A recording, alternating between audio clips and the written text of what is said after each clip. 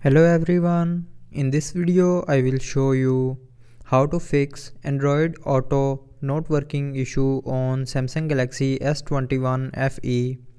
So before starting the video, don't forget to subscribe the channel and also press the bell icon.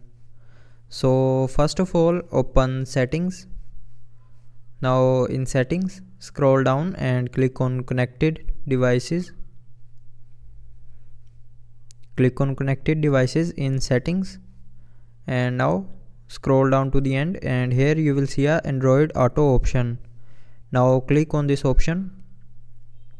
Now here scroll down, and here click on Start Android Auto automatically, and from here select default set by the car.